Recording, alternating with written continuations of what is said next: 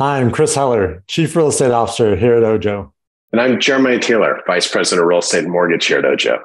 Today, we want to talk to you about creating optionality for sellers. Now, we know as we come into the spring selling season, we're going to have more and more opportunities, not just at Ojo, but in business in general, to work with sellers that are interested in getting their home on the market and sold. Now, Chris, we both know that the world has changed a little bit in the last few years, and the best agents don't just go in with their same, this is how I take professional photos and this is how I get your home sold. They have optionality for sellers. They're working with iBuyers. They have guaranteed sale programs, buy before you sell. And I'd love to hear you talk and help our agents for a minute understand how can they leverage guaranteed sale or iBuyer programs in their listing presentation and really get started with this next gen set of opportunities. Yeah, we really need, as agents, we need to take a step back. This is about the consumer. It's not about us. As a consumer, we want options. As a consumer, I want to be able to sell my house without anyone walking through it, without having to fix it up, with knowing it's sold. Now, of course, the numbers have to make sense. Or I'd want to have a backstop offer on my house. So if we market it and we don't get an offer, I know at least I have plan B to fall back on. Or I want to be able to buy before I sell and move out of my house because I got 3 kids and I can't keep it perfect. And it's so much easier if we can just move and then sell the house. So sellers want these options. As agents, it's incumbent upon us to deliver them. And quite frankly, if we aren't the ones delivering them, they're going to get them somewhere else. So they better come from you versus somewhere else. Yeah, I think that's absolutely right. Now, Chris, what I hear a lot from agents when we start this conversation is, okay, well, I would love to do this. Like I would love to be able to give somebody a guaranteed backup offer. I would love to help them work with an iBuyer, but we don't have iBuyers in my market and I don't have enough cash to buy somebody's house. So like, how do I make this work? Yeah, so you break them down, look at one at a time. So if it's a buy before you sell, we get familiar with all the companies that are offering that. And there's several, and there's probably several in your marketplace.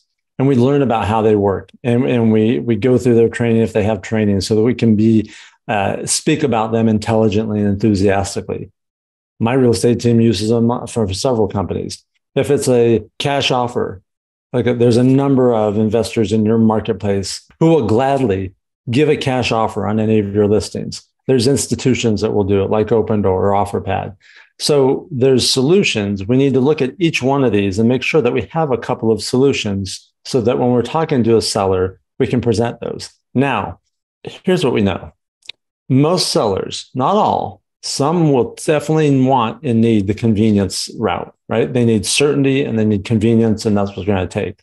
But the majority of them are going to end up listing their home to get maximum value.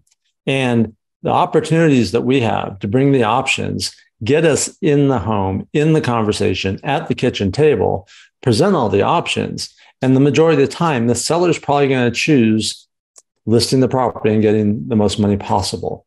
So we have to be prepared to be able to give them all the options. We have to be prepared for any option they choose. But we also need to know that the majority of the time, they're going to list the house. Yep, I think that's absolutely right. And the thing that you're pointing out here is there is no replacement for hard work, due diligence, and just getting out there and figuring it out. And so do the research, get to know these companies in your market, work with other top agents in your market that are offering these programs. And hey, if you find that investor that wants to make offers on your properties, that could be new business that you're picking up to add to your business here in 2023. So we hope this helps. We appreciate your partnership. Chris, close us out with some final comments.